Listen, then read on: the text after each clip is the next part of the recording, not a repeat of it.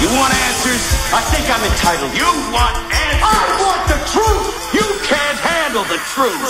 Son, we live in a world that has walls, and those walls have to be guarded by men with guns. Who's gonna do it? You? I have a greater responsibility than you can possibly fathom. You have that luxury.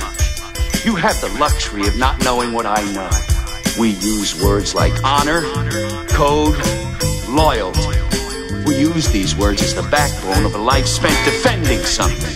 You use them as a punchline. I have neither the time nor the inclination to explain myself to a man who rises and sleeps under the blanket of the very freedom that I provide, and then questions the manner in which I provide it. I would rather you just said thank you and went on your way.